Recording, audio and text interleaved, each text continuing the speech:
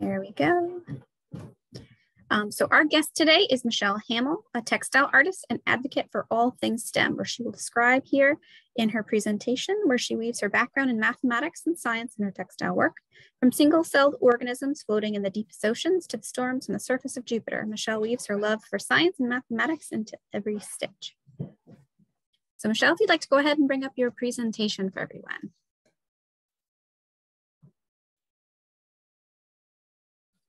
Can you see that? Excellent, excellent. All righty.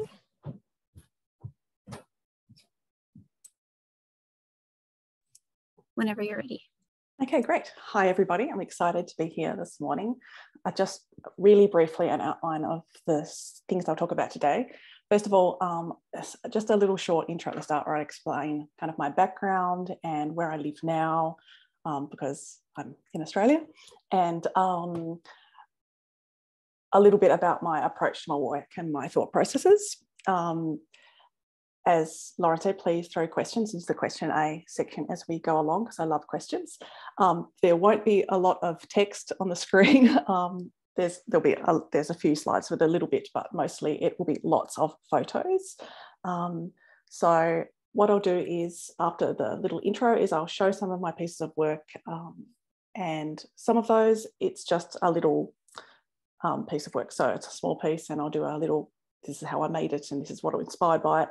But some of them are more detailed, and there's I've got like quite a few images to show you the thought process and the step-by-step processes I took on the way through. So a little bit of variation in depth into how much depth I go into for each piece. There's, as I said, lots and lots of photos, but for most of those pieces, I do have them on hand as well. So if you have specific questions or you're curious about something, then let me know. And at the end, I can switch cameras to my web camera and we can look at details and zoom in on bits that interest you if you like as we go through. So just so you know, there's only a couple of pieces I talk about on the way through that I don't have anymore. So a little bit about me. I grew up in Tassie, Tasmania, which is a little island on the south, off the south coast of Australia, which is, yes, where the Tassie Devil comes from. And as a child, I loved science and maths. I loved school, but in particular, I was a terror for science. And when I was very small, I don't know, about 8, I think, I used to sleep talk, and I didn't know this, but my mum used to use this to her advantage, and she used to go in and ask me what I wanted for Christmas or for my birthday.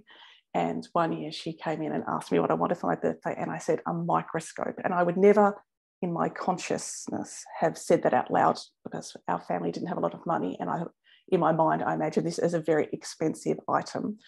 But at Christmas, when I opened my Christmas present that year, it was a microscope. I nearly fell over, and I thought that Santa was the most magic and amazing man, because he knew exactly what I wanted, and I'd never breathed a word of it to anybody.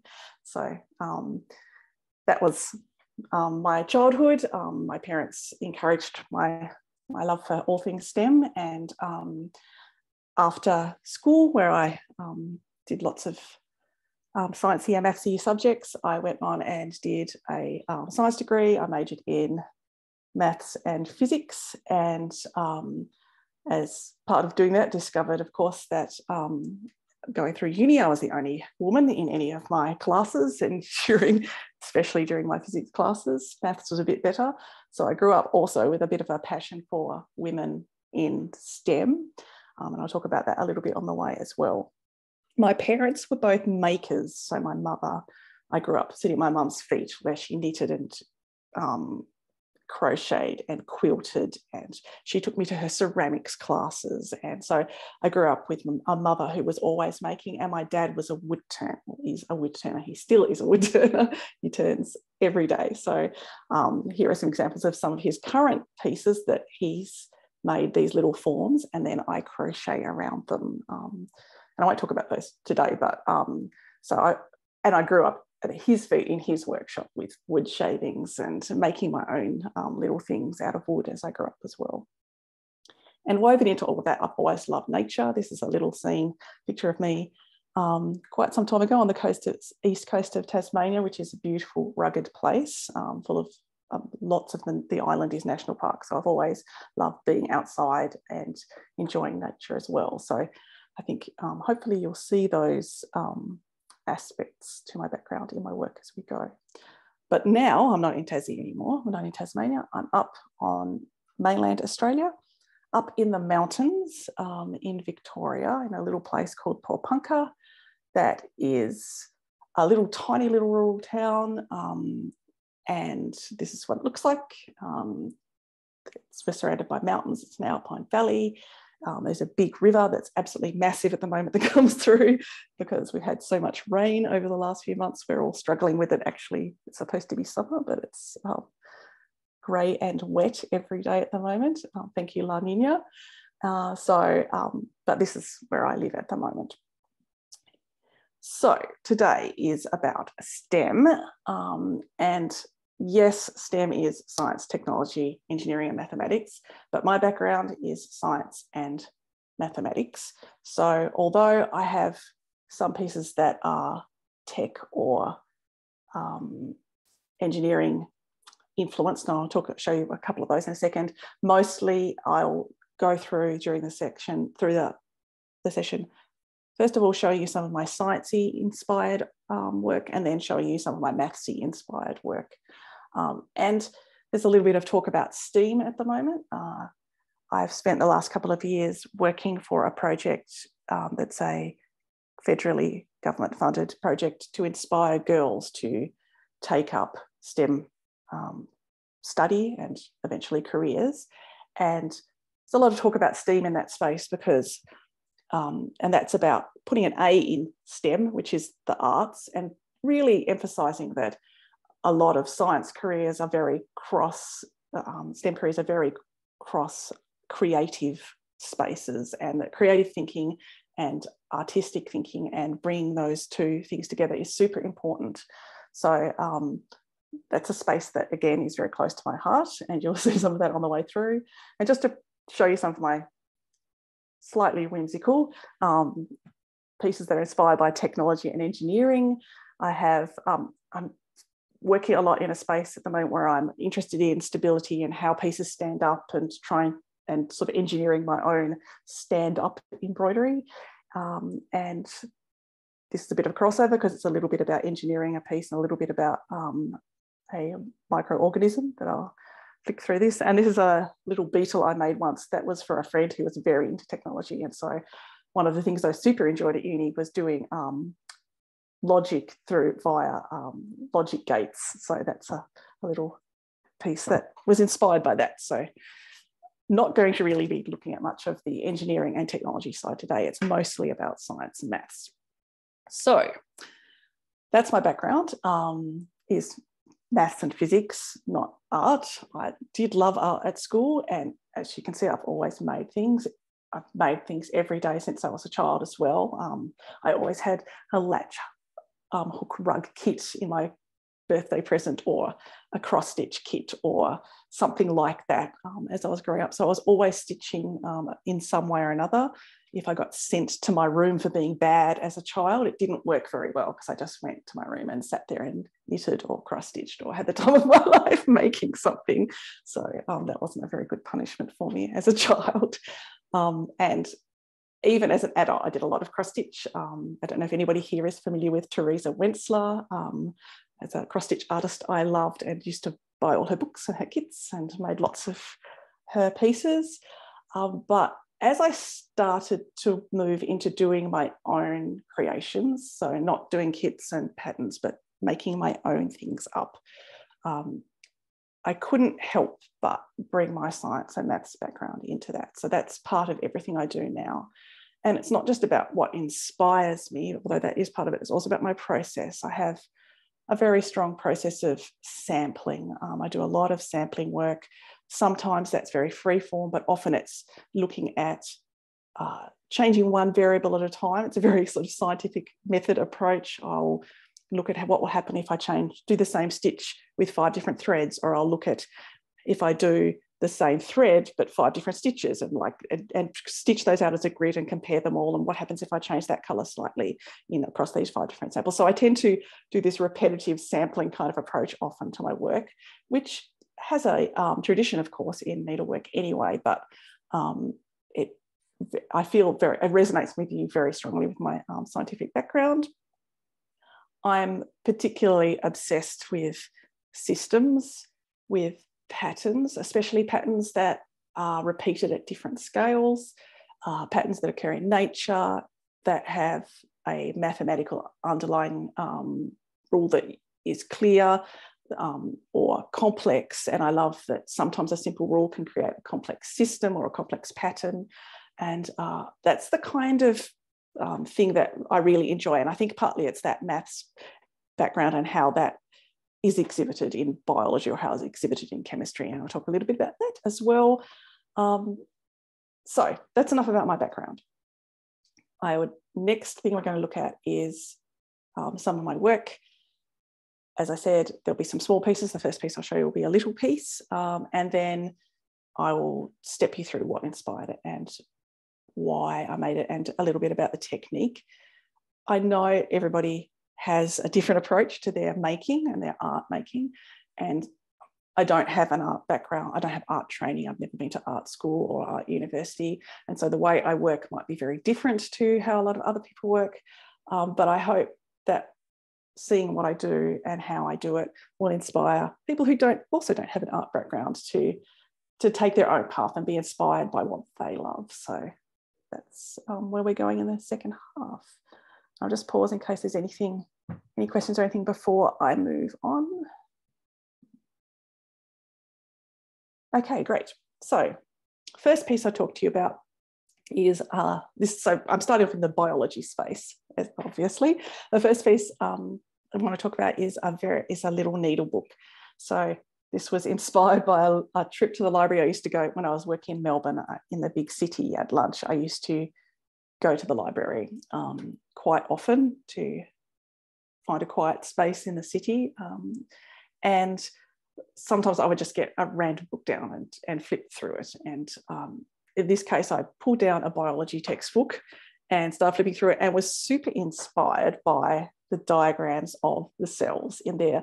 And in particular, my stitching brain couldn't help but notice that the endoplasmic reticulum, especially the rough endoplasmic reticulum, would look amazing if I did it in stem stitch with French knots around it. And I couldn't get that out of my head. So I went home that night, got out a piece of linen and I started stitching. And I didn't know at first what I was going to make it into, but after stitching it out, I thought, well, I could fold that in half and it could be a little needle book. So this is the needle book this is like 15 years ago now, I think, but I still use this needle book. And so, yes, this is a kind of a literal translation of like something that was sciencey that inspired me, and that crossover between my science brain and my stitching brain couldn't help but see that little texture and think that would look great in stitch. So this is just a little piece. And then something slightly less literal. Again, you'll see that stem stitch with French knot edging that I can't help myself with here.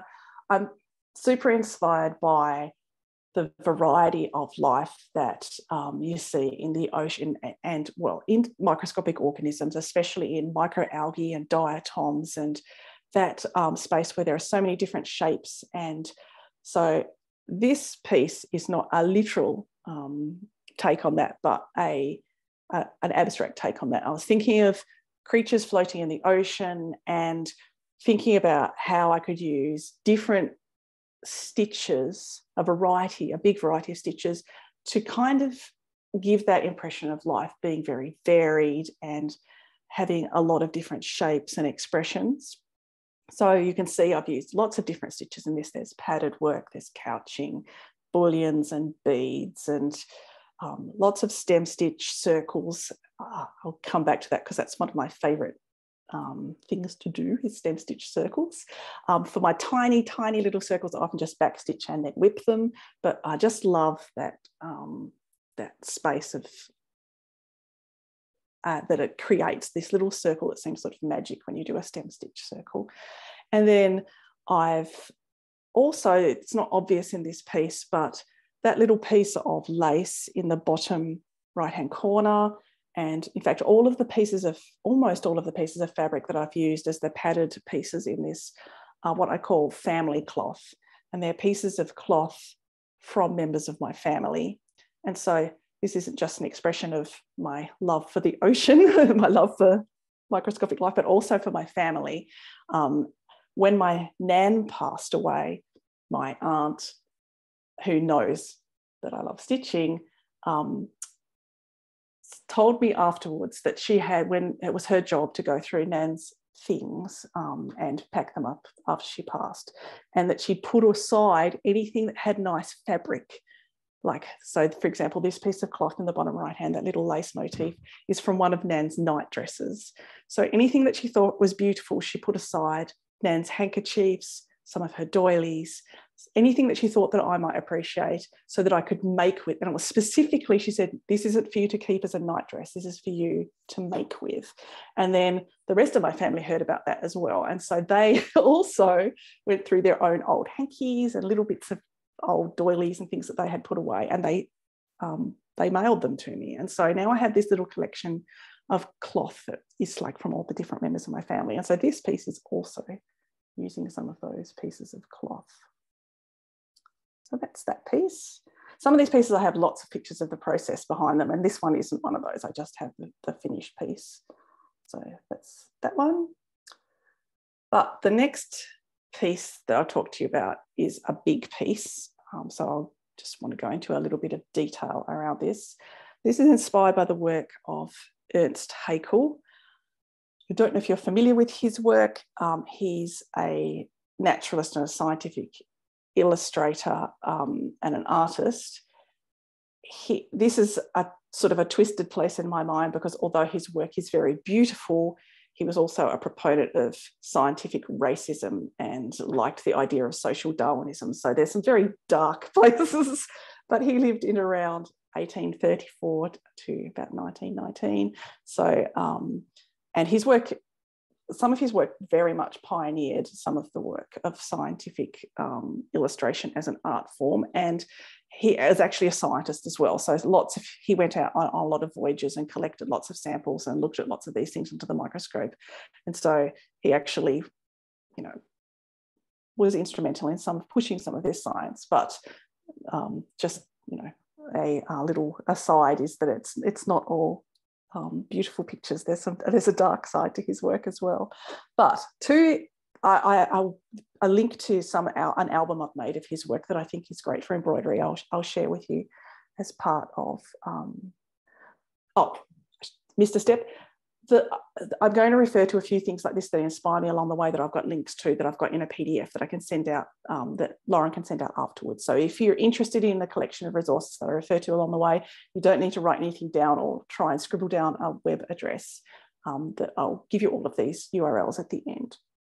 So yes, so Ernst Haeckel, and two pieces in particular from these two particular diagrams I've made stitched pieces from. So this little six-sided figure on the side, I've made what I call a little floating creature, which is a stitched piece that I stitched on organza using stump work techniques, and it sits on a wire, and I've wound the wire around a stone, and so it stands by itself. And then the other piece, the piece that's on the right-hand side, I've made into a triptych of sorts with 3 stitched pieces. So I thought, I've got lots of photos of the process I did with these. So I thought I'd take you through this as a more detailed exploration of how I take an idea from inspiration to stitch.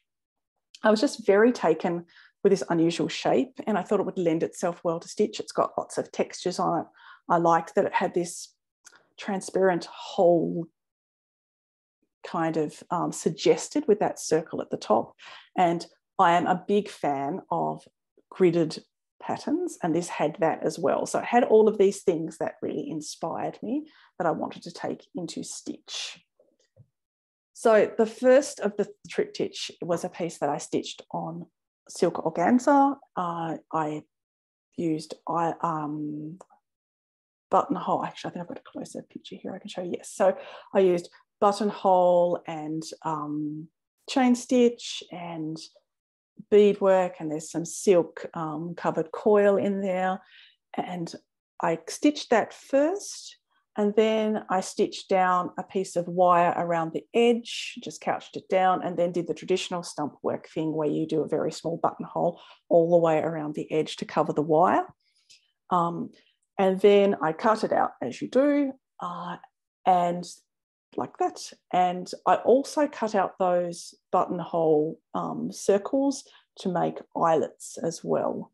So that's all on organza, and you can see, by the way, I'm holding it at the bottom because that wire is still sticking out the bottom, because that's part of the idea of the piece, is to have this as a floating creature, kind of almost to hark back to the fact that it is a floating creature that floats around the ocean. So the second part of the triptych I did on felt. I cut the piece out and buttonhole edged it, and I do a lot of work with sequins that I make myself. So these are just hand cut using a hole punch from a piece of card, and then I stab a little hole in them with a pin and make my own little sequins. And you'll see I refer back to this technique a little bit in some of the other pieces as well. But I thought that kind of mimicked that little gridded structure as well. And then I stitched on, I sort of planned out, I stitched those down and then started looking back at my plan for how that would work. And you can see here, there's the template that I used for all three pieces. So I tried to make them all the same shape. And I stitched beads on, and I stitched those, use similar techniques, chain stitch. I love chain stitch. I'm a big fan of chain stitch, French knots, and then using that buttonhole edge as a guide, I stitched that wire down again around the edge and stitched around the wire to cover it. So that's the third, and again, left the wire sticking out. That's the third piece in those little triptych. And then for the third, that was the second piece. And then for the third piece, I wanted to make something using needle lace. Needle lace is something that I use a lot. I have for a long time made little beetles that have embroidered wing covers, but for their wings, I usually sit underneath the wing cover. They're hidden, but I usually make little needle lace wings that go underneath. And I think that my starting slide showed some needle lace forms that I'd made as part of a little orrery piece I was making. So I just really love needle lace, standalone needle lace and needle lace as part of other textile and stitched work. So I was really keen to make the third piece from needle lace. So this is standard needle lace technique, where you mark your shape out and decide on what areas you want to be different stitches, and you lay down a coordinate and buttonhole stitch over all of that at the end, so that you end up with your finished piece. I was also really keen, again, I like that textiles have so many different techniques you can bring to a piece. And in this case, there are so many different needle lace stitches that you can use of different densities and different textures. And I wanted them to kind of suggest cellular, networky, systemy, complex things happening within this one little organism. So I tried to use a variety of different stitches, but also because I wanted to make it feel floaty, I wanted to use the denser ones towards the bottom and the more open ones towards the top. So the top is just like a free-form networky stitch, and the bottom is very dense, packed, laid needle buttonhole stitches. So that's right. And here you can see that as well as laying that wire around the edge, which you can see I've started to lay the wire around the edge, and I couch that down, and then using the same old needle lace techniques, I lay a whole heap of scrap threads along the edge there to make that edge very raised, and then buttonhole around the edge. And then that's my third piece, the needle lace piece. And so this is the three of them. I've finished the needlework, but I have to come out and be honest here and say this is one of the pieces that even though the needlework is finished, I still feel like it's a work in progress because I still haven't settled on a way to finish it, to display it. I've gone through a whole stage of playing with floated pieces on stones, and I originally thought I might do that with these and have them have their own large stone that they floated above. But something in me said that I wanted them to sit together somehow. And so because part of the fun of these three pieces is that they interact with each other, that they're semi-transparent, that you can see one through the other. And so I was still really struggling with a way to present them in a way that showed that they're these floating things and that they belong together, but they're different, and that they in some way show that complexity of life and how life interacts. So this is still a work in progress. And if you have any ideas, let me know. So We do have a few questions from the audience if you'd like to take please. them now. Or... Yes, that'd be great. Wonderful, wonderful. So there's a question from Valerie Sofer. How do we find you online? So maybe you could just talk a little bit about how I discovered you. You have a very lovely and extensive Instagram page that has many beautiful photographs. Do you have any other means of communication? And if you want to go ahead and just pop into the chat, your handle. No worries. I have a slide at the end that has all of my online presence, but on Instagram, I am. So sorry about that. So any contact information that Michelle will provide, you can email me, and that's just my first name. So LAUREN @SFSNAD.org. And I'll send along a PDF of all of the information that Michelle is providing. Great. Yeah, but there is my Instagram handle in chat. It's very beautiful. So. It's very beautiful. And I do tend to post, if I'm working on something, I do tend to post work in progress shots as I go. So if you're interested in following along, if I'm doing a big project, if you're interested in following along how that's going or what my thought processes are, or if you want to drop detailed questions about anything you see on my Instagram, please do. I love getting questions on Instagram.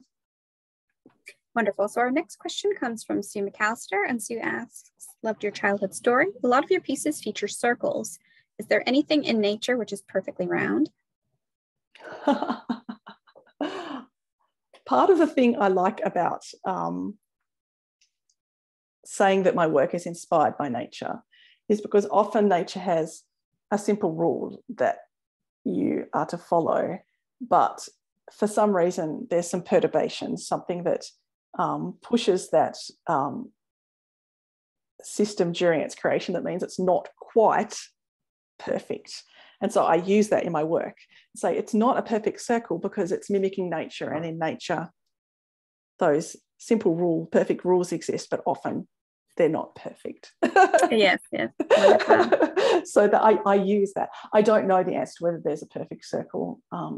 My brain immediately wanted to say that a bubble was a perfect sphere, but I don't know that that's true either, as it's moving through space and being driven around by the wind. And but I think a lot of the beauty from handmade objects comes from, it's not like this factory extruded object. It's handmade, and there's something quite wonderful about that. Exactly, yes. And that you can see the human hand behind it. Absolutely. It's super important, yes. So our next question comes from Jackie, and Jackie asks, do you have any resources for learning needle lace techniques? So maybe you can talk a little bit just about maybe some resources broadly about how you approach your work, because very often with as many techniques as there are in the world, how do you hone in on something that you feel like you want to experiment with? I guess for most of those things where it's like a needle lace, it's something I want to explore. It's a good example because I started the way I would often start, which is to do an internet search and see what's out there in terms of tutorials. And for needle lace, there are some, for that standalone needle lace technique that I'm doing, there are some very good YouTube tutorials put out by a gentleman whose name has eluded me, but I can pop that in our resource PDF. And he has a very clear step-by-step, here are some stitches, here's how the whole process plays out. So if there are YouTube videos of how to do something, or if there's somebody who has a website with a step-by-step of how to do something, I often start there. But I'm a very big rebel, I guess, in that I often feel like once I know how something works, even if it's very rudimentary, I then like to take my own path. And so I am one who will probably often not take that advice they give you at the start, never go anti-clockwise around, or never go this way, or never use this kind of needle, or never use this kind of thread. And I will often ignore that and do my own thing. So although I often like to start with a solid grounding in something, and I very strongly believe in the tradition that underlies some of these techniques as well, and that some of this wisdom has been passed down for a long time and exists for a reason, that I also like to change some variables when I engage with a new technique as well. And the needle lace is a good example, because if I really enjoy it and I really want to know from somebody who's been doing it for a long time, then I will often seek out a book. I don't have hundreds of needlework books straight up, but I will often seek out, if there's something like needle lace where I really, really enjoy it, or tapestry, which is another example where I really enjoy doing tapestry, and I incorporate a lot of small tapestries in some of my work that isn't touched on here.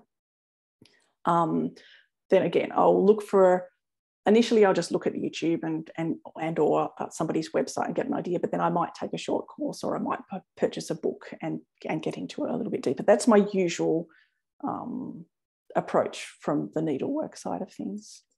I love that you brought up that issue of never go anti-clockwise. I remember having a discussion not that long ago, particularly about it. And because, in terms of like working order and what have you, there are a lot of rules. Yes, yeah, there are a lot of rules.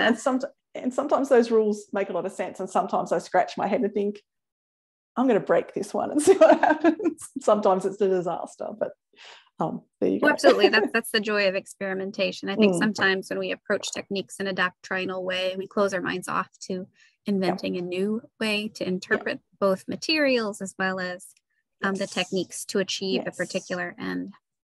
And that's part of why I enjoy sampling as well, because it gives me a little space where I can do that experimentation without risking many hours of work. So absolutely. So our next question comes from Susan McTeague, and their question is there any evidence you've come across the biological illustrators were themselves influenced by needlework? It looks to me as they must have been. I know a lot of illustrators, a lot of embroiderers actually copied illustrations. So I'm sure to a certain extent that feeds into one another. I don't know if you know a little bit more on the subject. I haven't seen any, and I think that if there was an influence there, it will probably be downplayed, because a lot of the prominent scientific illustrators, although not a lot of the scientific illustrators, but a lot of the prominent ones were men, and I suspect that needlework was seen as only women's work. Absolutely. So I suspect, sorry? Oh, very much so, particularly in the Western world. Yes, but, in the Western world, yes. Sorry, go ahead. The influence could still have been there, but not spoken about. I do know that a lot of individuals would have sought out illustration books as inspirations, particularly as many needleworkers don't feel very confident in drawing themselves. So that's probably why you see that influence. Yeah, and I certainly feel that too. My drawing, I'm not very confident in drawing. Wonderful. So if you'd like to go ahead on with your presentation, we'll wait for some more questions to arrive. Fantastic. Thanks, Lauren. Okay, so staying within flipping back to my presentation, staying within the biology space, one of the things that super interests me is cross sections. And again, we're looking at cellular systems and how their different tissues have different cell structures, and how the cells often look like they follow a pattern, but that pattern's not quite regular. And this is the pictures I'm showing you are cell structures, but this also happens in geology, in chemistry, in crystalline structures, in geological formations. I love the idea that there's layers, and the layers interact, and the layers are part of a system, or that the layers show different patterns. And this kind of thing, again, screams needlework, and some of these scream needle lace to me. And so the piece I'm going to show you next explores that idea of layers and how they can interact and how they can express that, how needlework can express some of those differences in the layers and the structures and the textures that are evident in some of these places. So this piece is about layers, but I was very keen for one of the layers, this lower right hand, this linear structure of cells, like in muscle cells and lots of other different structural cells in plants as well, really inspired me. So I wanted to make something quite linear. And so I had the idea of making lots of wrapped threads. And so I did this little sampler of going through thinking about what threads would work for this and what wouldn't. And so and this is the kind of sampling I do. And sometimes I sample like this as I go while I'm working on a larger piece. I have what I call my little side cloth next to me, which is just hooped up, where it often is the same sort of fabric that I use for my big piece, but I can go through and do some stitches on my side cloth to test something out before I do it on my big piece. And just like this, I feel like I am definitely breaking a rule here, write in pencil on the piece itself so that I can see so that I don't forget what I've done where. And so this is just looking at different threads, and I wanted there to be texture on the wrapped pieces as well. So I was also playing around with having beads on it, and I didn't want the beads to really jump out. I wanted them to look almost like they were part of the structure. And so I'm playing here with different sized beads, different finish, whether they're clear or white or pearly. And so I'm also popping some beads in as I go, just as part of that sampling process. And this is a repeated thing that I use a lot. I use a lot of layers of organzas, and this is a metallic silk organza where one thread is metallic and the weft, I guess, would be metallic and the warp is silk, because they're semi-transparent, but they have a shine to them that I really enjoy. And so this is just me stitching down. I've decided I want to do 5 layers, and so there'll be 3 layers of like cells, and then in between that there'll be 2 sort of connective tissue layers. And so I've stitched down, you can see here, I've stitched down the metallic silk organza, just using some stab stitches really at the edges just to hold it down, because it'll eventually all be covered with stitch. So this is just sort of a holding stitch. It's fraying, that doesn't bother me. I like some of that very light flyaway thread you get on the edge of silk, especially like here where I've ripped it. And so you get that very soft edge to the silk, and I love that. So I'm doing some of my interstitial layers here, where I decided that behind my wrapped threads, I would like there to be some sort of thing mimicking either cells or layers of stone. So I'm just using backstitch here, and this is free form. I'm just making up as I go, and I just start stitching in layers. And sometimes I might just put a little circle in there and then stitch around it for the next row so I can see how that plays out. And here I've started to do some of the wrap threads across that layer that you saw me stitching earlier with just backstitch. So the idea is that there's this connective tendony kind of layer between the 2 stitched areas. And I've started stitching over the top of the silk organza. And so there are 3 of those silk layers that I'm going to cover with my hand cut sequins again. I wanted to have 3 different things that looked kind of cell-like. So the first of those, I just went in and used a very dense mat of these sequins. My hand was very sore from using my hole punch, cutting all these sequins out. And then I just stitched them down with French knots and sort of very free form, put French knots between them as well to fill that space. And here you can see the second layer, which is, I've done the same sort of sequins again, except this time, rather than stitching them down individually, I've kind of wanted to reflect that this network is a system that interconnects. So I've stitched them with stitches that connect them all together. And you can see I've started on that next connective layer. And then for the third cell layer, I was being even more, I guess, literal in my cell approach this time. And this time I got scissors and I cut larger circles out of this card, and I got a tiny little hole punch and punched a hole in them, sort of making a nod to there being a little nucleus in the cell without saying as much. So, and then I seed stitched to hold all of that down. And then for the third in between layer, I made like a needle lace style net between the two with a combination of wrapped thread and buttonhole wrapped thread. And this is me just putting a little object underneath, because I started to find that wrapping the thread with the stitch work underneath, I kept catching my needle. So this is me putting a little button that I'd made underneath so that it held it above the stitches below, so I didn't keep catching those stitches underneath while I was wrapping. I didn't think of that at the time, but improvisation. And this is the finished piece. So there's those 3 layers with their sort of connective tissue layer in between. Again, it's not a literal nod to cells and geological layers, it's just influenced by. But again, I'm trying to show this beauty of the things, like the surface of things can hide many layers underneath, and they can be complicated and they can be beautiful. And so that's the sort of design influence behind that piece. So any questions about that before I move on?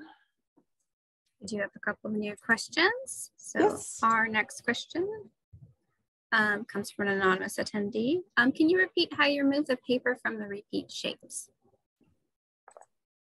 From the repeat shapes with the paper. I'm not sure which piece that refers to. Is this from the needlework, the needle lace pieces maybe? It doesn't specifically say. So maybe you could talk about any methodology where you might have paper that you ultimately remove. Yes. Maybe it's just a template. Yes. So the templates for that triptych piece, the only piece where the paper was sort of attached originally is the needle lace piece. And what you tend to do for that is put a piece of fabric behind it, so that when you stitch through the paper template, you're stitching through the fabric as well, and your thread doesn't come out, because often stitching a paper, the paper falls apart and then your piece is broken. So what you tend to do is stitch through a layer of fabric as well, and then at the end, when you finished your needle lace, you just snip those connecting threads between the paper and the backing fabric, and that means that you can then pull your lace away from the template. And it actually means you can use the template again and again, which I have done sometimes with beetle wings, use the same template again and again to make needle lace, if you're very gentle with your stitching. And because your stitching for the needle lace doesn't go through the paper, it's just that original couching down to the template that goes through the paper. So you can use it again and again if you use the same holes. Excellent. So our next if I didn't answer your question, let me know. Yeah. Go. Our next question comes from Andrea Feynman. What kind of wire do you use for the outlines? I know there's a variety of choices out there on the market, and a lot of people do use floral wire, but you do use a variety, is that correct? Yes, that's correct. So I use floral wire too, but I also use just craft coated coloured copper wire, because sometimes the copper wire that's coloured artistic wire, I think it's called, often has colours that match what I'm doing. And especially for large pieces, the floral wire comes in cut lengths, and sometimes it's not quite long enough to go all the way around, and I find joining it kind of tedious. So sometimes I use just that craft copper wire, and the thickness that I use depends on the size of the piece. If it's a small piece, I just use like a 26 gauge, but if it's a bigger piece, I might use it up to a 22 gauge or a 20 gauge wire. Definitely great advice for working larger pieces. And I don't know if you've had issues, but the floral wire in the finer sizes, or cake wire very often is what we use in the States. That's the same kind of thing. It's getting harder and harder to find. Oh, don't tell me that. Don't tell me that. It's so good.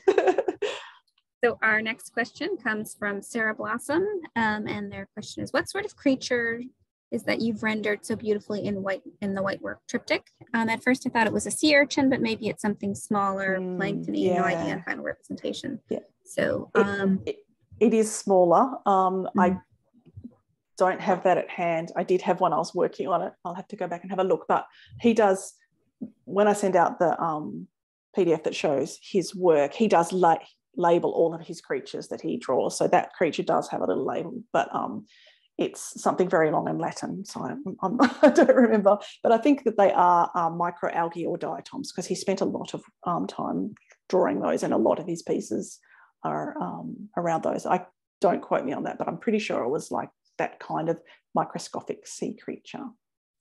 Wonderful. So our next question comes from Helen Jorgelin. I apologize if I mispronounce anybody's name. What is the size of these? So I know you do work in a variety of different sizes of objects. So maybe you can talk a little bit about that, and if size is ultimately an important aspect of creating the works to make it either convenient or to work quickly. Yeah, so definitely it's often bred by convenience. A lot of my pieces, especially the pieces that are just surface embroidery, are of a certain size because I have an embroidery frame that I use that I tend to fill up. And so they're often this 25 centimetre or 10-inch-ish size. For pieces like the piece you're looking at now is about 10 by 10 inches-ish. I have to get it out and check, but it's about that. But then some of the pieces, obviously the needle book is just like a palm size of my palm, and the little triptych, hang on, I just reach out and grab it. The little triptych I'll show you in front of my face. And so you can see they're not huge, but they're not tiny. And at the end, can you see those? At the end, I'll show you, I've got a little webcam here and I can show you pieces in more detail so you get a feeling for the scale and the size of them. So, with reference to the scale, very much in smaller objects, you can get a little bit more intimate in contact with it. So it makes more sense to create more highly detailed figures with that. It's often about how much detail I want to put into a piece as well. Absolutely. Yeah. So there's a comment from Jessica to make them into a mobile. I think that would be quite fascinating, particularly as you have some interest in astronomy as well. And I've been playing with mobiles as well myself, I love which I'll show you towards the end. So wonderful. That's a great idea. So our next question comes from Lucy G. These pieces are gorgeous. Have you ever used this art form as a tool to teach or increase interest in STEM subjects? Now you are one of our guest instructors at the San Francisco School of Needlework and Design. And while you have just recently taught a course with us, maybe you can talk a little bit about courses that are upcoming with the San Francisco School, when our guests might expect to see those available for registration, or just in general, some courses you're interested in developing over the long term. Yeah, so yes, I had to have courses coming up, but they are, as you say, not specifically aimed at getting people engaged in STEM, but I can't help myself. Everything I do will be will be influenced by that. There's a course that I have with San Francisco SNAD that's coming up in March next year around making stitched birds, and these are not. And that will be online. That will be online, and that these are not ornithologically accurate birds. These are inspired by birds. They're little creatures. Like a lot of my stuff is fairly whimsical. If you've seen my beetles, they're very whimsical. They're not. They are inspired by, but aren't super accurate. They have 6 legs. So the birds have 2 legs, and they have a beak, and they have eyes, and they have little wings, but they're not. They're just birds from your imagination. So that's a course that will be coming up in March. I'm not sure when registration's open. I'd have to check about that, but that is we can certainly, for everyone who's registered, we certainly can send out a direct email to let them know about your future offerings. So no worry about there. And a lot of my work is, and I'll show you a bit more of this in a moment, tends towards being 3-dimensional. So I tend to like my work to stand up by itself.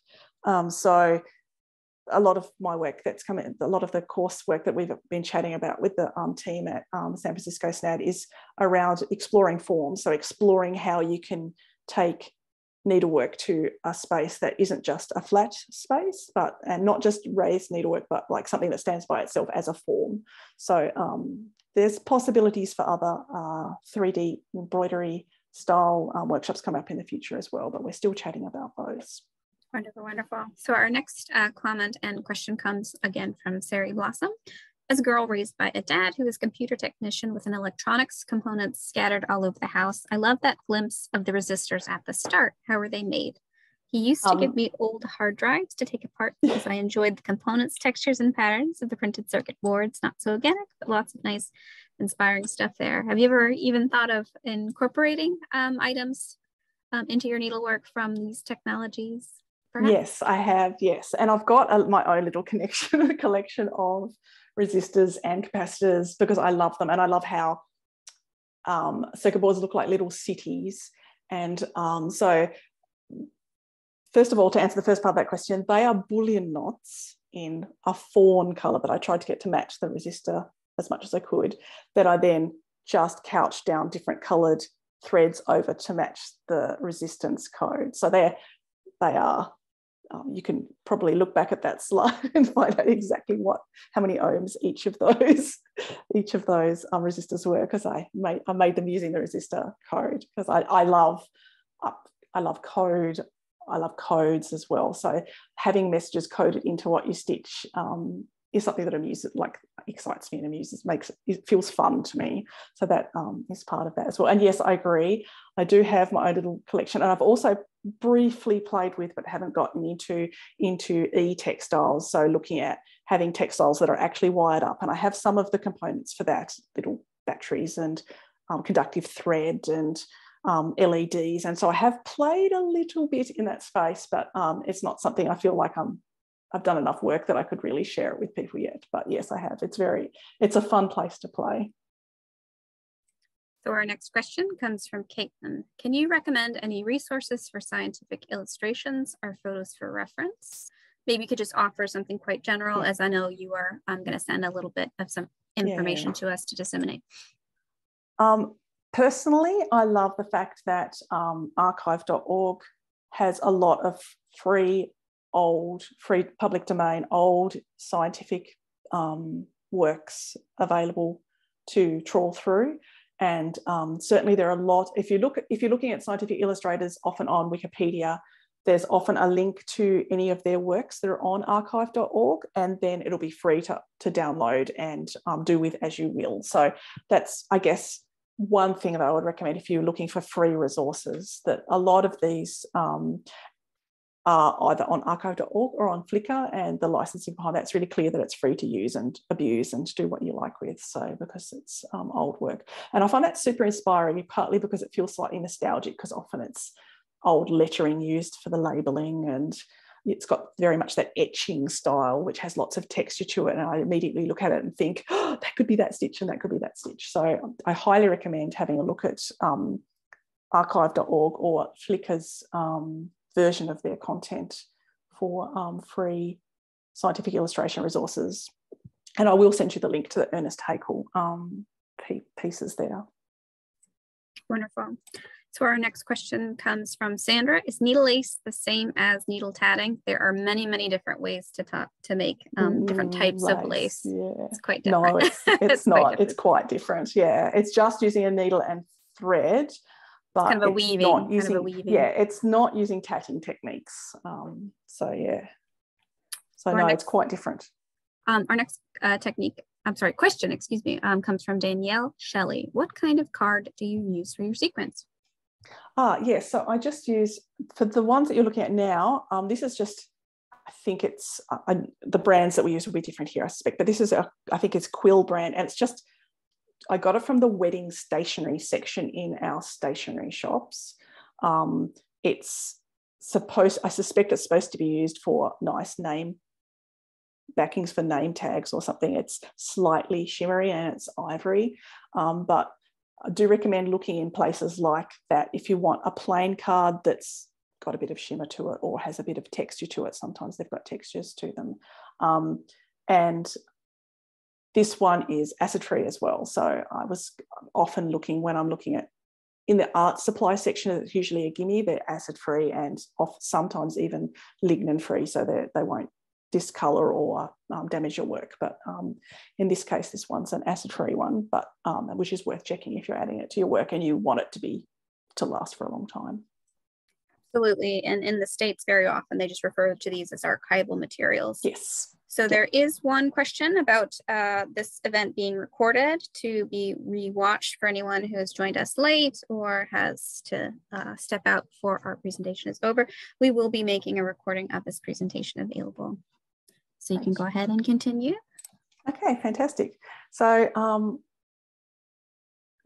this is, again, looking online at electron micrograph images of, people may know, these are butterfly wings close up. So these are the individual scales that butterfly wings have. And the colours are beautiful, but I wasn't interested in the colour so much as the shapes and the fact that they were overlapping each other, and that this interested me because I'd recently been playing with this, which is, again, looking at paper. This is watercolour paper this time, and you can get watercolour paper that's quite strong. Is often cotton, or at least partly cotton. And I've painted these and doodled on them and stitched them down. And I was originally thinking of this as being maybe a curved surface, so that as it moved, the pieces would sit up slightly as they moved. And then I saw these butterfly images and I thought, wait a second, this is a little bit like this stitching that I was playing with, just making my own sequins and stitching them down. What if I made something that was a little bit more like those scales in the butterfly wings? And so I started playing with that. So in this case, I just got my watercolour paper out and painted them pale blue, and then sort of tried to make a gradation to the dark section, except that didn't really work. So I ended up having to go with coloured pencils and colouring the darks darker because it wasn't dark enough for me. But then I just got my scissors and cut them into little pieces, and then just did a wiggly cut at the top of each little rectangle. And the watercolour paper I was using kind of did strange, because it's slightly textured, kind of did strange things when I went over with the coloured pencil over the paper and made this speckly texture that I really enjoyed, because it was a bit like the speckly textural nature of the surface of some of those butterfly wing scales. So I was thinking, okay, I'm going to make something out of this. I'm happy. This is a happy place for me. And so I then started playing with putting them on black fabric, and you can see here that I've hole punched the top of them because I'm thinking about how I'm going to stitch them down. And I gently went through with my fingers and curved them slightly so that they would, as they sat on top of each other, wouldn't quite touch. And so then you get this light across the surface, so that they, that's part of what interested me in those electron micrograph images, is that you could tell that they were overlaying each other. So I wanted that to be super, super visible in the piece. And then once I was happy with all of that, I started stitching them down. I originally was thinking maybe I'll do something that's a literal butterfly wing shape, but again, I really wanted it to be more of a nod to the butterfly than a literal butterfly. And so what I ended up making was this. So I made two triangular pieces, one of which has those butterfly scales that you can see stitched down, and the other one is kind of a nod to another piece that I've made a few years back that I haven't shown you today, that has rows of bead and back stitch, and I really like that. They sort of almost jump out of the darkness and almost look like luminescent little phosphorescent things. And I like that idea of, because butterflies are moths and perhaps nighttime. And so I just made these two wing-ish shapes. Again, they're not huge. They're probably, I've got them here. They're about, again, I think the largest one's about 10 inches at the longest dimension, and the other one's about half that. So they're only small, and they're kind of just a nod to butterfly wings. So that's that little piece. This is my last biology piece. My next little section is going to be about my love for astronomy. I grew up in Tasmania, which is lucky enough to have not much light pollution, so the night sky is amazing. And I talked to you a bit about having a microscope for Christmas one year. For my 18th birthday, my parents bought me a telescope. And my brother is 4 years younger than me, so he was 14 at the time. And, you know, younger brother's 14, not interested in any of this rubbish that you're doing. But when I started standing on the driveway at night with the telescope, he started to become interested. And he said he still remembers that night that I showed him Jupiter, and he realised he was looking at a real planet for the first time. And so this has stuck with me a long time. So I not only do I sort of am inspired by skies, but Jupiter in particular holds a special place in my heart because of this. This is part of I went through a phase of making little textile books for my friends, for their kids. And this is one where I made one where the main character is actually a finger puppet. So you can pull him out of his bed at the start and you put him on his finger and he can be or she, so it could be either, be the astronaut that's part of the space adventure as they go through. But I just made the little planets as little buttons that clip into the book.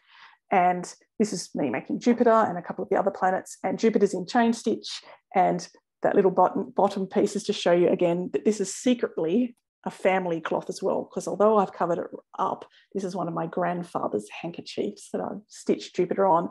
I looked at his handkerchief, it reminded me of the stripes on Jupiter, and I thought I have to use that in this piece. So that's the my grandfather's hidden inside Jupiter in this piece. So Jupiter, I've made a large piece, not a large, it's actually quite a small piece, but it took a long time, focused around Jupiter. And I just find looking at some of these photos that I see those swirls, the storms on Jupiter, and it just screams texture to me, and I just want to make something. So a few years ago, I saw this image, which is a series of images that NASA had published back in 2008 about, they discovered that the Great Red Spot, which is a big storm, was eating some of the smaller spots. So this little red spot that appears next to it on the left marches into the Great Red Spot and then doesn't come out the other side. So it gets taken into the big Great Red Spot. And I really loved this image, and I stared at it and I thought, there's so many swirls and turbulence and things going on in this that I wanted to stitch it. And so I did. So this middle image is the one that I chose to stitch. And so this is my stitching. And this is one of the very few pieces of embroidery I've ever done that I have framed, and it sits over my bed. So there's that little red storm about to approach the big red spot and get completely engulfed. But I felt like it's apart from the two little storms, which I sat stitch, everything else is chain stitch. And I've just varied the thickness of the thread and the direction of the stitch. And sometimes to try and get that texture, I've used 2 or 3 different coloured threads in my needle to try and get more texture in. And I've just tried to get as much contrast and texture and try to really show that this is like violent, turbulent storms happening. So this is, and there's a little bit, it's hard to show in the photos, but there's a little bit of metallic thread in there as well, so that it really picks up and highlights some of those really turbulent areas. And you can see that light play as the piece moves or as you move around the room. So that's my Jupiter piece. And then going back to my brother since that day has also been a little bit obsessed with the sky, and he has bought himself a telescope as well. And my brother is not a STEM person in that he didn't go on to do STEM stuff at school. He's an art person. So he is a fantastic illustrator himself, but he loves the sky and bought himself a telescope and a nice camera. And he took this photo of the moon. So this is his photo. And I asked him if I could make him a stitched piece based on his photo. And this is the photo he sent me to do that. And I had no idea what I was going to do when I suggested this to him, this little family collab. But I have a little atlas of the solar system that's got some of these almost geological maps of the moon, like this top one here. And it's got a key and it's got all these different colours. And I looked at it and thought, that's what I want to do. Spoiler, this isn't what I ended up doing. I thought, that's what I want to do. So I went out. The first thing I did is I started drawing out, do I want it white on black? Do I want it black on white? How do I want to contrast this? How do I want to make this look real? Maybe I can do black work. I love black work. And so I started mapping out different stitches that I thought might work from a black work point of view and started playing with all of that. I thought, no, before I get into it, I need to do some samples. So sorry to interrupt you. Can some of our stitchers or guests may not be familiar with black work, so you can just explain a little bit about what you mean by that. Yeah, okay, I will. So blackwork is a technique that is a counted thread technique. So you're doing it on a gridded fabric, like maybe a linen where all the threads are easy to see and count, or sometimes on Aida, which is a fabric that has blocks of in its weaving, so you can easily see a grid. So the bottom sample here is a blackwork sample. It's a counted thread technique where you have a pattern that you use to create a texture, and sometimes, quite often, you can make variations of that pattern that are more dense or less dense to create shading or texture. So not surprisingly, seeing as I love pattern and I love grid and I love patterns that repeat but not quite, I am very drawn to blackwork. And traditionally it was done partly to mimic lace, so it was just done in black and white, or sometimes just red and white, or just white fabric, black thread, or white fabric, red thread. And it was used a lot in Elizabethan times as edging on cuffs and collars, because it gives you that lacy look to it. So blackwork was one of the techniques I thought I might use on this piece. Again, spoiler, I didn't. And the other technique I considered doing was applique, which is the top piece here. So just stitching down patches of fabric, and my key could be those little patches of fabric as squares, and then maybe I'd go around it with a stem stitch outline, or use stitches in different areas to emphasize different geological areas as I went.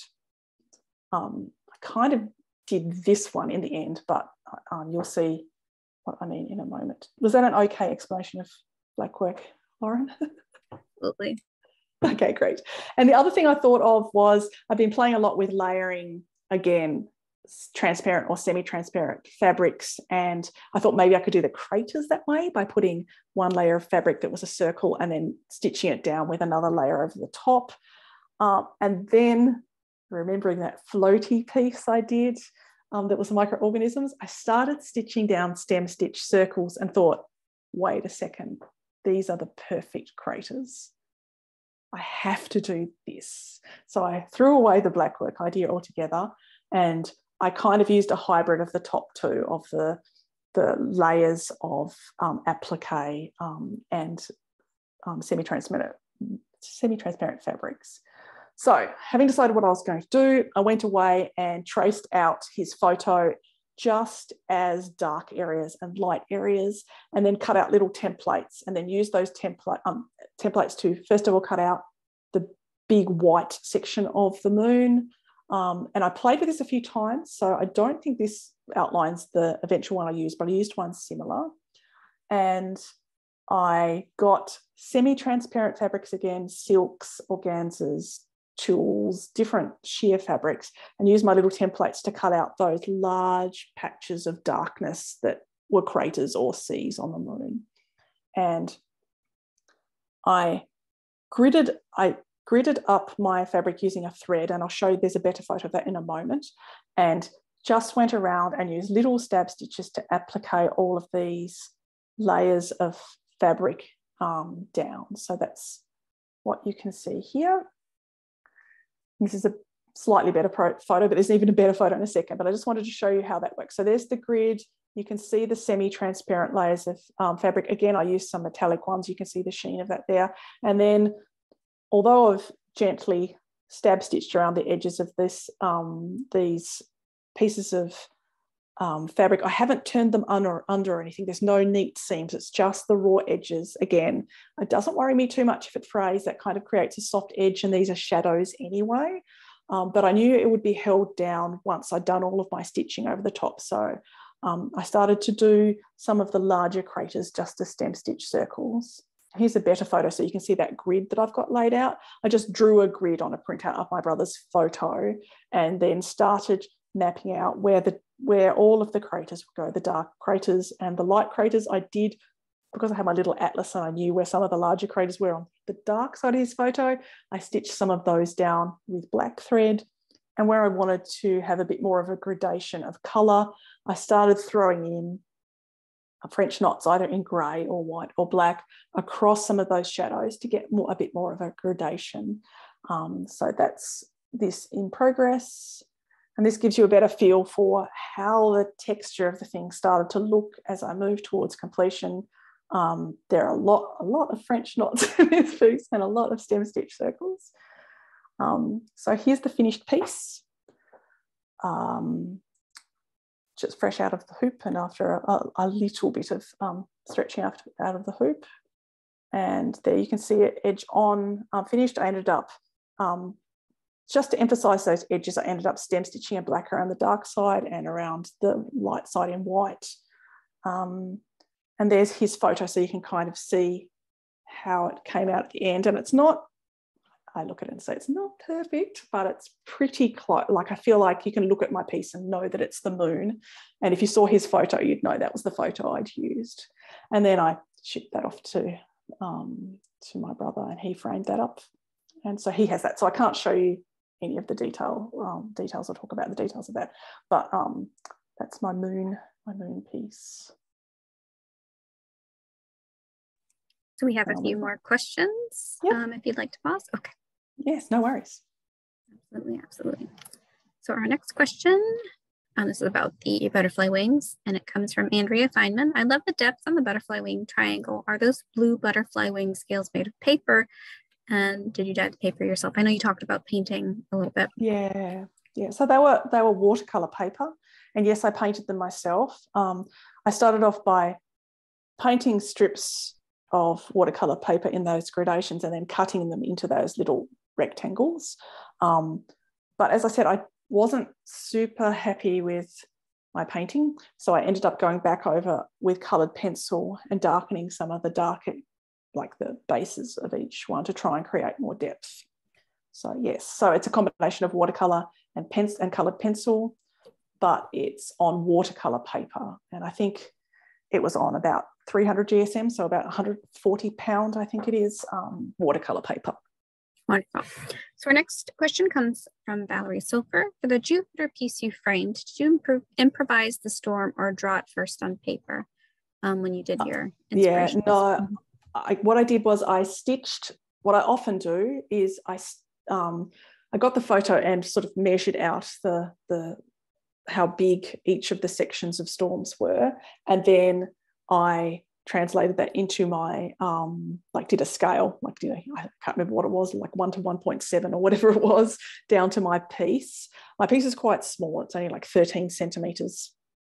I don't know, is that 4.5-ish inches? It's quite a small piece, but it's very detailed. And so then I just did running stitch, basting stitch outlines for where the spot would be and where the major storm divisions were. So I did that first, and then I just chain stitched over the top of all of that. So you can't even see those marking stitches once I finished. Wonderful.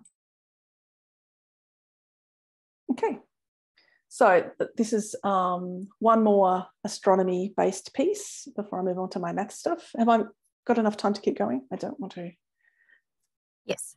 Yes, okay, cool. So this is, I have the next major piece I had is based on two things. It's based on astronomy, but it's also based on this little obsession I have about blue-yellow, that it doesn't always make green. And that when I look up at the sky at night, if it's a clear sunset or a sunrise, I can see that the sky grades from blue through to yellow.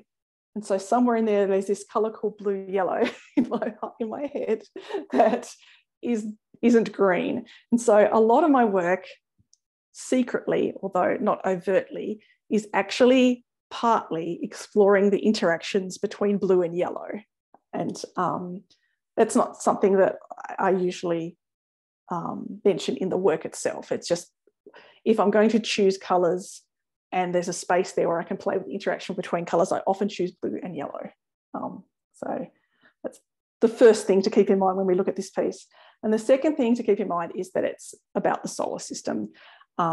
It's only about the inner solar system, so it's only about Mercury, Venus, Earth, Mars, because I didn't want it to be too crazy huge. But what I did do when I started this piece is I went to this place the planets today and found out exactly where the planets were on the day that I started.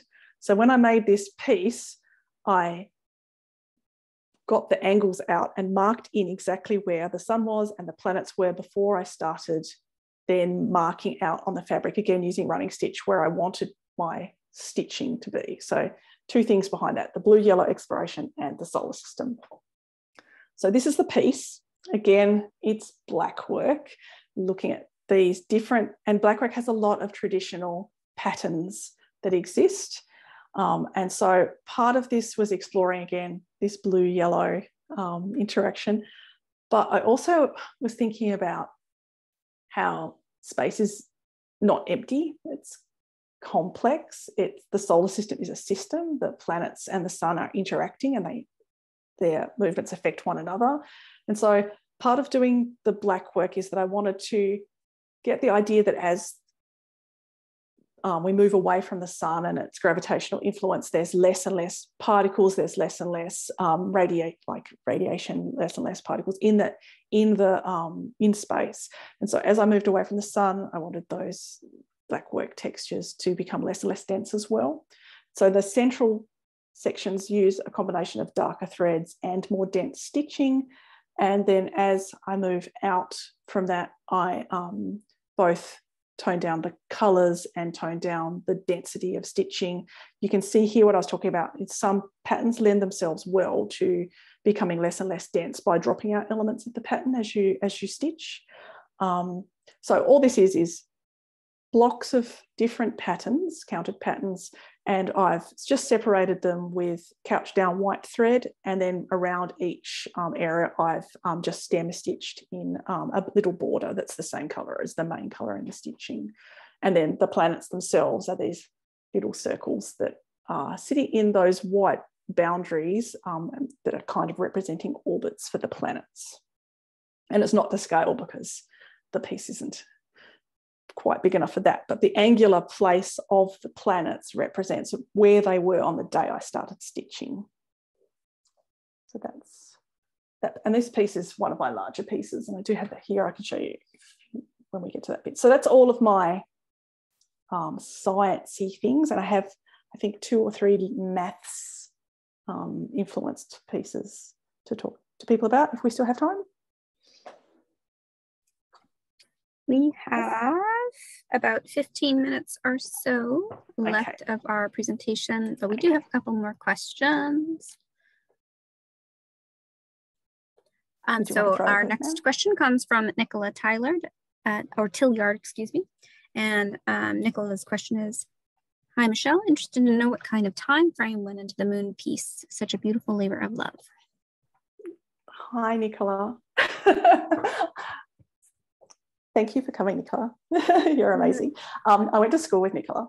So my moon piece, I'd have to have a look. It did take time. I'd have to look how many days worth of stitching, but it was during a time when I was doing freelance work rather than working full-time or part-time. And so I had a big block of time where I could just sit and stitch all day. So yes, I don't know how many hours. People often ask with textile art, how long did it take you? I don't know exactly how long it took. So I can look it up. I'll let you know. I'll get back to you. Wonderful. And our next question comes from Kristen. How much of stitching do you sketch out and how much is done as you go, more improv-like? Yeah, it varies. So with a piece like the solar system piece, that was, although I didn't draw out on that fabric, the outline, what I tend to do is stitch out an outline. I tend to use running stitch and stitch out outlines for my work in a way that either it will be covered, so I use something that's a similar colour to either my work or the fabric, or I do it in a way that I can easily pull it out. And I'll show you a really good, actually I have the second maths piece I have to show you has a really good example of how I mark out my work with running stitch. So I'll be able to show you that in a moment. But I often draw it out on at least roughly on a piece of paper first, especially for larger pieces. Wonderful. So our next question comes from Robin Roderick, and they're just asking about fuller pictures of your solar system piece. Again, we're going to share information with regards to seeing more of Michelle's work because this is just a snapshot of our mini pieces, and you'll be able to contact me for those. I have an album for that on Flickr, so that I've got a whole album with just photos of that piece if you're interested on Flickr. So that's an easy way to have a look at more details. And I actually have, I feel like I'm selling out here, but I actually have that piece available as a pattern on my shop to purchase. It's $12 Australian. So if you want to stitch it, it's a monster, but I have gridded all of those blackwork patterns up into a 13-page blackwork pattern if you like a challenge. So if that piece strikes you, whoops, go back. Okay, maths. So this is a small piece. It's a large piece, but it doesn't have a lot of background to it. But this is about Voronoi diagrams. And there's lots of certain bits of maths that fascinate me. Number theory, patterns, combinatorics, fractals and graph theory and geometry and folding and structures. And so for this piece, the Voronoi piece, it's about a diagram that if you put some points on a plane, there's like, I don't know, 20 little dots on that square, that you can create little regions around each point so that all of the points in that region are closer than any other region. So if you look at the pink area, the large pink area in the top there, there's a red area above it that there's no points in the red area that are close to the dot than all of the points in the pink area. Anyway, so that's Voronoi diagrams. And there's multiple ways of constructing a Voronoi diagram for any given set of points. And this fascinated me. So I found, and they exist in nature in a lot of ways. So there's lots of places in nature where the shapes that are formed because they start at a point, like a tree. You can use a tree, trunk comes up and then it branches out. And then a tree shape in a canopy. So if you're looking top down and looking at the canopy of all of the trees, often forms a Voronoi diagram because they all come from this one point. And so here are some examples of Voronoi diagrams in nature. But that fascinated me. So I went online and found a Voronoi diagram generator and printed out a Voronoi diagram. And then this is one of those examples where I marked this out by actually literally stitching through the paper. And so I stitched my diagrams onto this piece, stitch all the edges on just with running stitch through paper, and then I tore the paper off at the end. And it was just printer paper, and yes, it was painful. But once I did that, then I just went around and chain stitched all of the lines from the Voronoi diagram. And then I wanted the feeling of there being shapes behind that. It felt like a net to me. So I wanted the feeling of there being shapes behind there. And so I just went through and just chain stitched some of those areas in red and purple and orange just to make some of those. So it felt a bit more like a net over something rather than just a, so that's kind of one mathematical thing that intrigued me. I love combinatorics. This is about a little tiny piece. I did a whole series of index card pieces where I just did a stitching that would fit on an index card. And this is one of those. And it was about different combinations of how you can join up one dot, how you can join up two dots, how you can join up three dots, how you can join up four dots, how you can join up five dots, and all the different combinations. And this interested me because I'd been recently thinking about black work again and making my own black work patterns. And I was doing this in a very systematic way where I was thinking about, they were all based in this little octagonal style shape. And I was thinking about, okay, if I draw this like little cross, how many different ways are there then to build on that little cross and make other black work patterns? And so this is like an exercise in looking at combinations and permutations. And so this is more a process thing than a piece of work. But again, drawing on that combinatorics and doing things in a methodical way and looking at which patterns are actually the same pattern but just rotated and things like that. And this is the last piece I have to share with you today, and it's a large-ish piece. It's a commission. I won't talk about the personal aspects of this because it's a piece of client work, but we were looking at, she wanted something fairly mathematical, so we were looking at different shapes and we set it on a parabola. it's in nature, it represents growth and trajectories, and the space above the parabola is infinite. The parabola grows infinitely, and these are all things that appeal to her. And this, so first thing I did is I went away and I did some samples. So here are some sample pieces looking at different stitches and different colours. She showed me some of the colours that she liked. Spoiler, ultimately this failed. So this piece has never been finished. So just as an aside, so we don't get too invested in this. So this is just me playing with some stitches. And then this is what I was talking about with marking it out. So once I had that we was what we wanted to do and how big it was, I went in and I marked the axis out and the parabola shape itself out with running stitch. You can see that more clearly here. They're just big running stitches. So they're fairly neat, and I follow the grain of the fabric. So they're very precise, but they're just running stitches. And then I stem stitch, couch down an outline and started stitching. And again, you can see this repeated pattern thing. It's slightly black wecky leaning, and it doesn't use changing the stitch to generate different textures. It looks more at changing the color of the thread. But you can see as I go, I map out regions with thread as I go. And some of this just gets taken. So these couch down white outlines just get taken out. And so this is it partly done. And I sat and stitched some of those radiating shapes because we're after something that looked like it was radiating.